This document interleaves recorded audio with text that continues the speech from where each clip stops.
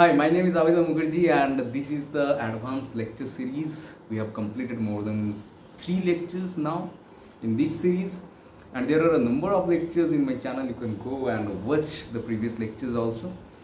Now we are here with the advanced lecture series because there I felt that there is a need for random discussion of the most important, most trending, most advanced and recent topics in the field of English, in the field of literature, in the field of humanities and the technology. Also, this advanced lecture series would come with some of the higher education and research related lectures thereafter. We would also delve into education.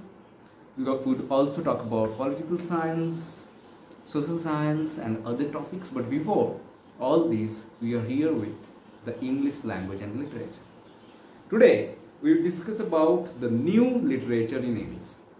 Now, the name new literature in English itself is very much suggestive, and it talks about the newness of literature of the contemporary time. Now, what we will discuss in this, we would first of all discuss what is new literature. Then we would talk about the literary classification. We would talk about the canonization of literature, English and colonization. We would then jump into the English in India. We would talk about the global English, English as world language.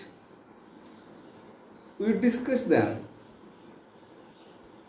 English and the internet, network versus hierarchy. So these things we will discuss in today's lecture. But before that, let us understand what is new literature. New literature, as the name suggests, it is something that is not traditional. It is something that is innovative. It is something that is very recent and something that you need to understand right now.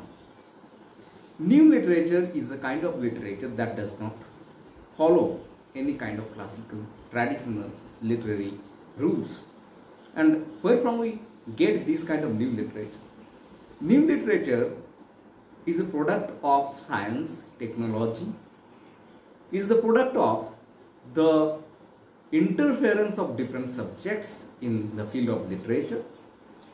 Therefore, the new word came before the literature part. Now, before the new literature, there were literature which we can find with some kind of interdisciplinary, rule breaking and new qualities. But all these set ideas were broken in the age of internet. That means in the contemporary age. What happened actually? Now, you cannot classify some of the literary works. You cannot give them a classification or a genre because they are very much experimental. Now, for example, I am writing a story and the story is being narrated in the form of poetry. Sometimes it is in the form of novel. Sometimes it is following the rule of drama. That means the conversation or interaction form. So, all these forms are used. Now, what would be the genre for this writing? Very much confusing, right? So, this is the new literature. New literature does not follow any kind of rule. And the modern writers, they are not concerned about the rules. They are not aware about, or if they are aware about, they actually do not care about all these typical type of literature. So they produce very much spontaneously. They produce very much experimental writings. Therefore, we can say that new literature is the product of the age of internet. Now, if I write this kind of writings, then these kind of writings are very much innovative, right? So I have given the basic idea of the new literature, and there is no set framework, and we do not follow all these things. New literature is sometimes very complex, new literature is sometimes very much easy to read. So it can be both complex, it can be simple at the same time. But before that, in the Romantic age, we find the simple poetic diction, the simple writing style. In the Classical age, we found the exaggeration of language, exaggeration of terms. But now in new literature, there is no set rule for any kind of this type of formation. You can use any kind of form. Literary classification is the major thing that we do not find in new literature.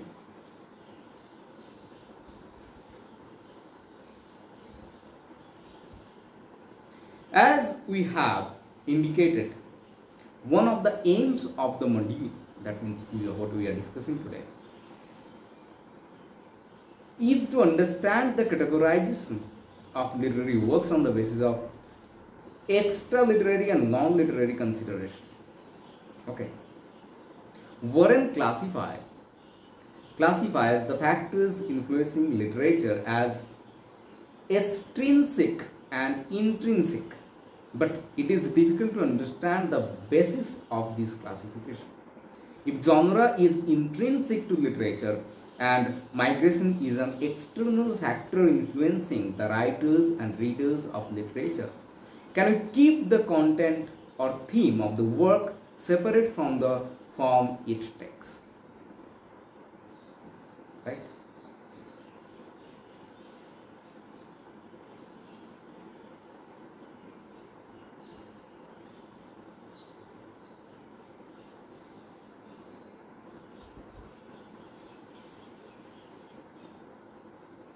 Okay. Now, we will talk about the consequence. Why new literature came? What are the things that we need to keep in our mind when we are discussing and talking about new literature? So first of all, you remember that the great charter passed by the Queen Elizabeth I in 1600, and she gave the right to the merchants, to the businessmen, trader, to trade in any of the countries worldwide. And the traders came to different countries including India, and later on these countries after the independence are called the Commonwealth countries. So these Commonwealth countries, when they became independent countries, they used the English language as the weapon to fight to answer the colonizers, right? So we used the language, we made it our own, and we changed it. We then started not caring about the originality of English, because English is not now the language of Britain. It is not now the language of Europe only. It is the language of almost all the countries, and proudly they are different, because this differentiation makes the language different in different countries. For example, as an Indian, I must be different from British, so my language must be different from British, and there is no guilt, there is no problem, no issue if your English is different from your neighbor. Now in new literature, this is a very much significant when you talk about the difference. New literature always welcomes the differentiation. So I, as a teacher, I never give extra importance to the similarities, to the actual accent, because I believe that a community must have their own accent, right? So there is no harm if your English is different from others, because if you work in a multi-ethnical, multicultural community, or work community particularly, you will find that different people are reading a text differently. Different teachers in one university, good university, and the teachers coming from different places, different countries, they speak in different type of English. Now this is very much common, this is very much normal, there is no harm. So if you are finding my English different from yours, then don't worry, your English is correct, my English is correct. You are understanding my English, you are understanding, but you are finding that yes, the pronunciations, the words, that the way I utter is different from the way you utter. So that is completely natural, that must be natural, and this is the new English, right? So after the colonization, these things happened actually.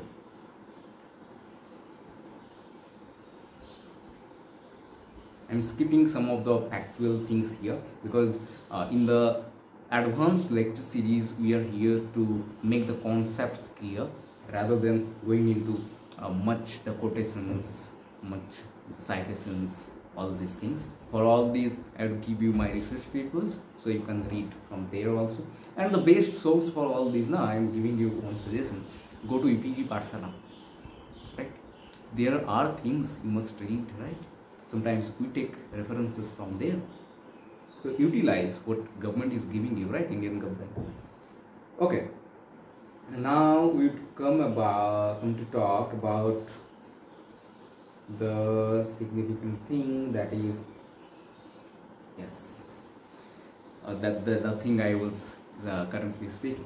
The anxiety of writing and speaking correct English pervades the lives of those who wish through the language to declare themselves modern and articulate their lives and aspirations to the culture represented by the English language globally. But languages are different from other tools and instruments of life. They are adaptable to other languages, borrowing and lending, changing and assimilating according to need in order to facilitate communication. Right?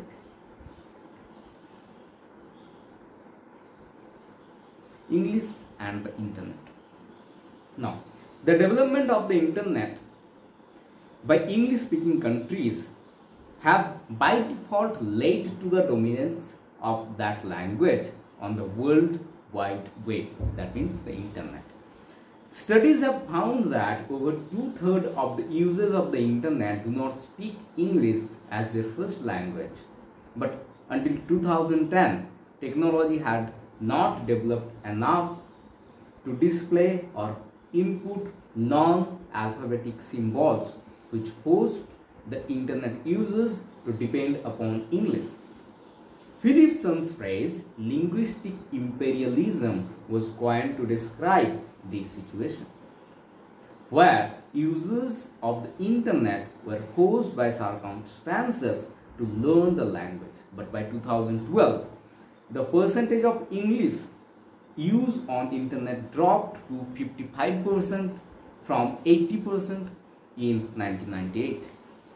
So the agenda of the hyper-globalization, that is the homogenization of world through globalization, seems not to be working, at least in the context of language use.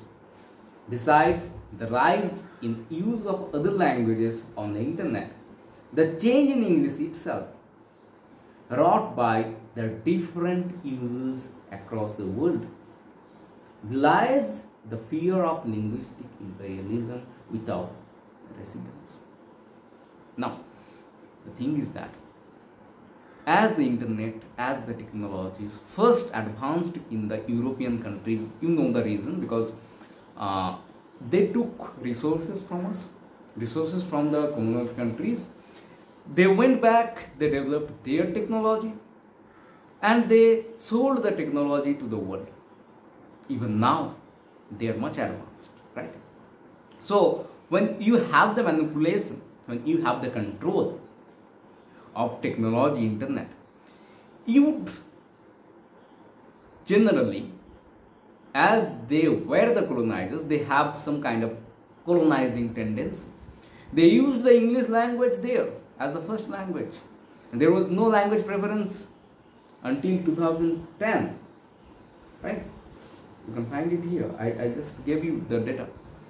And after 2012, came the choices of language selection. Now you can choose on Facebook, on WhatsApp, on Insta, different languages by your preference. But before that there was not such kind of thing.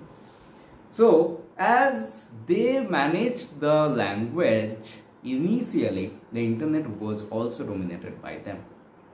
But the new literature, but the new technology, new advancement and the globalization at the same time gave us more choices.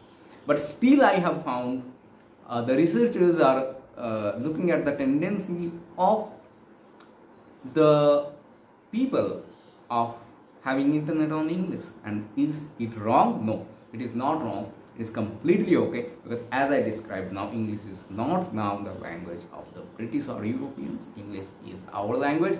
We would use English to answer the world, because 65 countries, 65 different countries, they colonized the common countries, they understand English language. So why should not we talk in English? There is no harm in that, right? Okay. Network and hierarchy.